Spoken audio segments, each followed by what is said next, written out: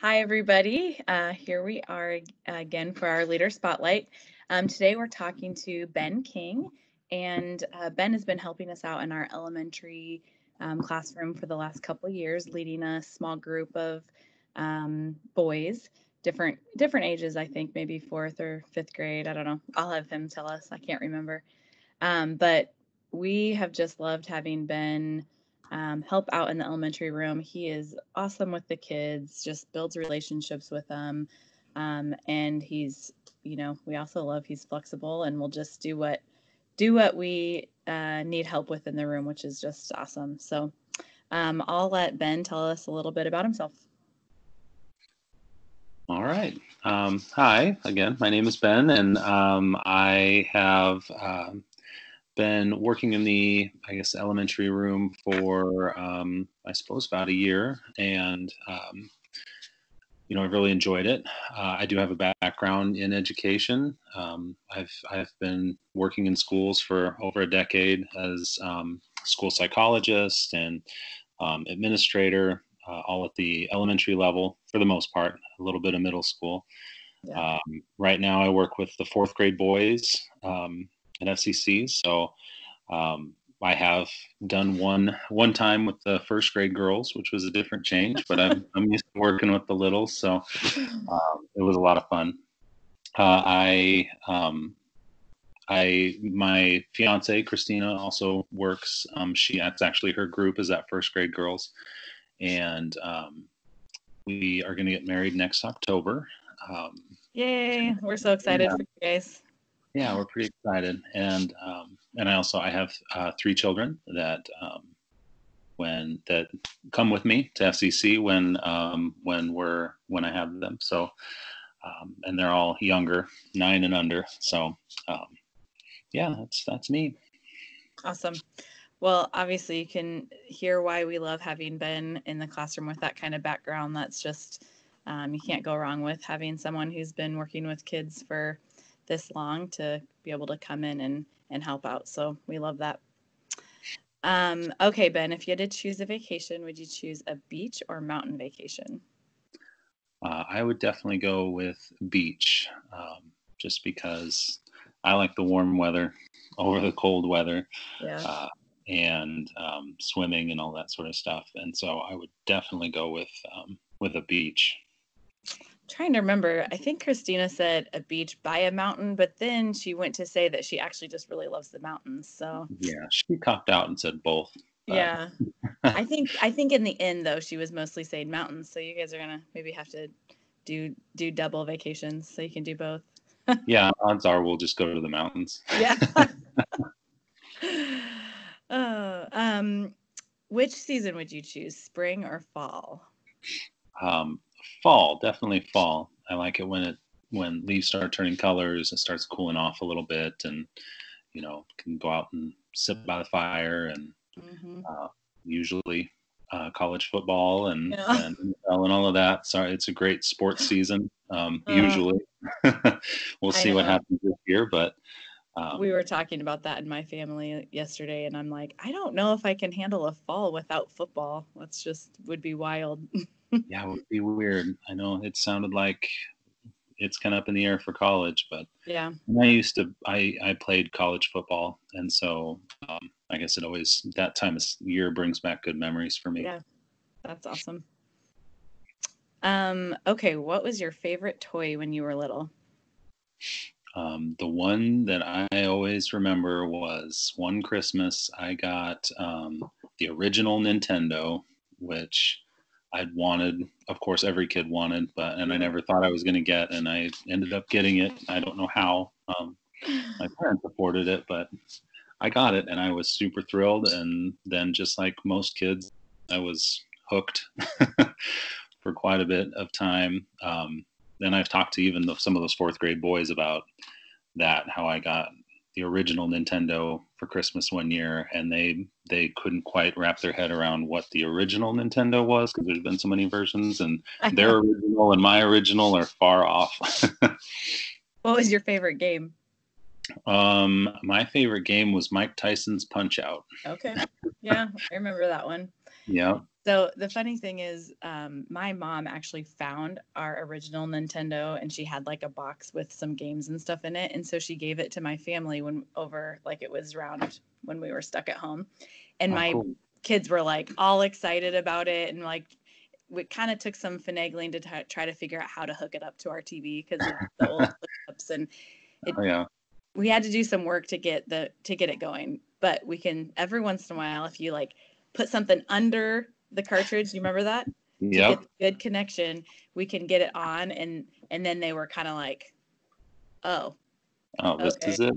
this is what I was so excited about.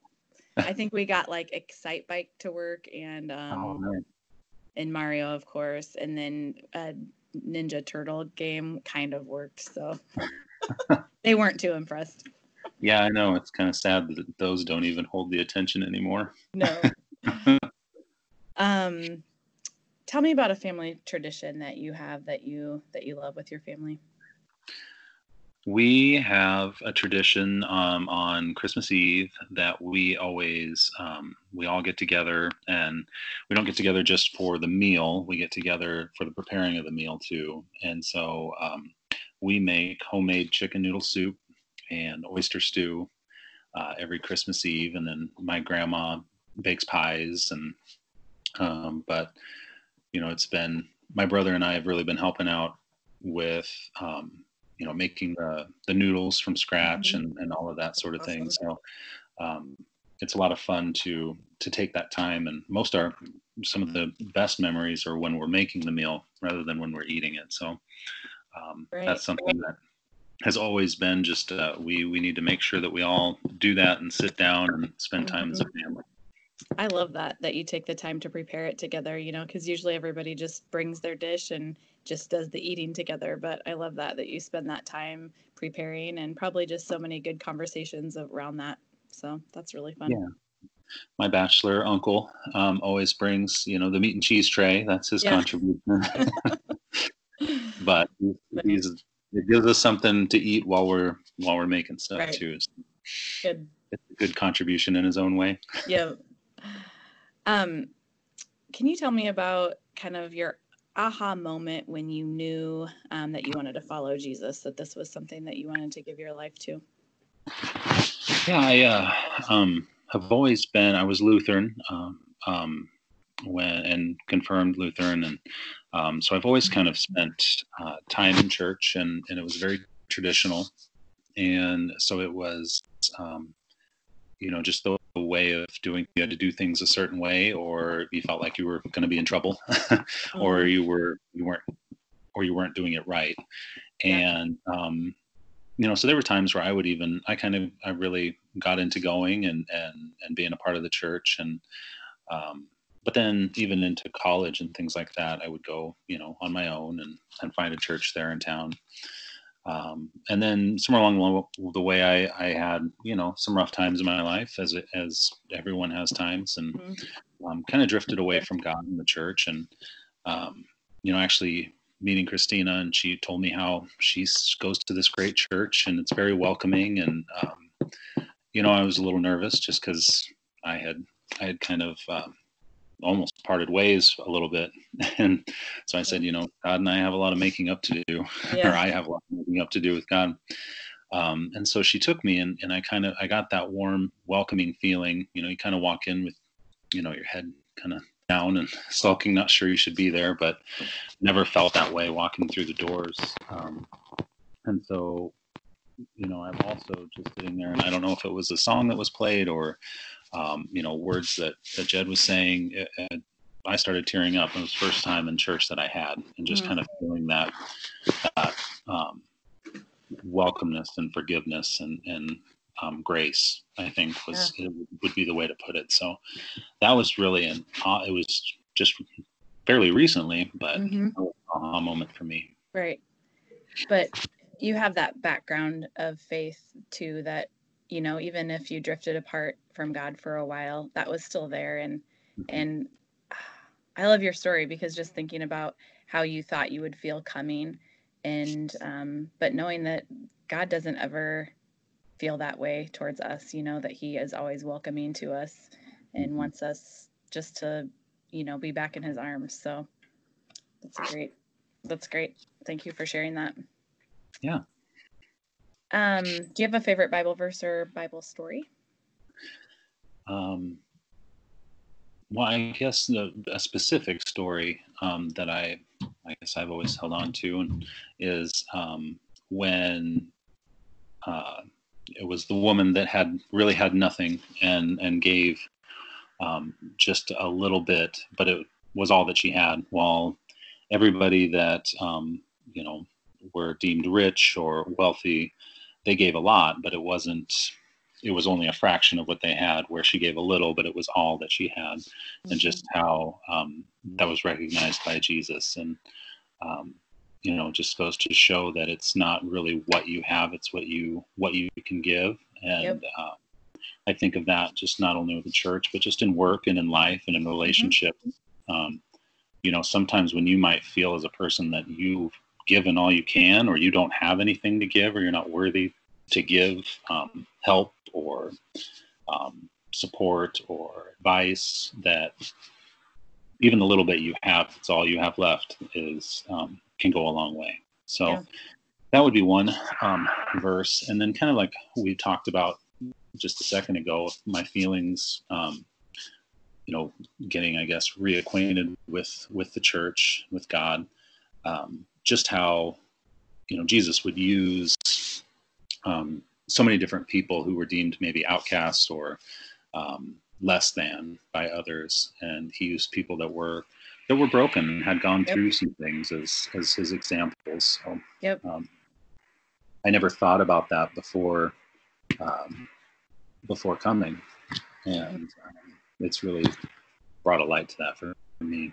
Yeah, those are both great stories, and that and examples that the Bible gives us. Your second one made me think. I've just finished this summer going through a study that was kind of like from the beginning to the end of the Bible, like in order. It's called Seamless, just showing how it all fits together. And and that was one of the things that really stuck out to me, again, is just being reminded of that God can use whoever he wants to do his work.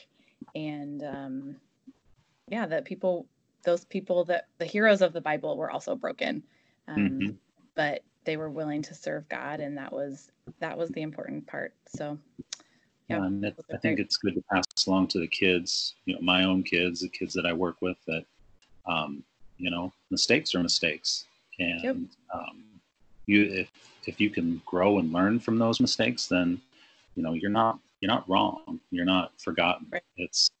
It's just a learning moment in your life, and there's going to be others. So absolutely. All right, I'll put our last two questions kind of together. Can you just tell us why you serve in FCC Kids and what you love about serving with the kids? Yeah, I guess the quick answer would be, Christina said, "Hey, they need some extra help down there. Do you want help?" And I said, "Sure, I'd love to." And that's really what got me started. And I think just doing what we do and working with kids and finding another avenue to do that, and being able to share in the message that we put out to kids is, between you and Angela, the things that you guys work so hard to put together, and then we get to share that with the kids, is really kept me going and kept me excited on serving in that way. And I've done some other things like serving during communion and stuff, during the worship. Right. But it's I mean, I guess in a selfish way, very fulfilling to work with the kids in that way, with FCC. So great, awesome. And the people we work with, all the other leaders are wonderful too. So it's always a positive time, something to look forward to in the weeks that I do get to lead. It's a great way to connect with other people from the church, and at just another level. So too, that's great. Well, awesome. Thank you so much for talking with us today. And again, just thank you so much for serving in FCC Kids. We love having you. And the kids, just love being in your group, and we enjoy watching you interact with the kids and share God's love with them. So thanks. Thank you. Yep. All right. Have a good day, and we'll see you later. Hopefully soon. Bye. Bye. Bye.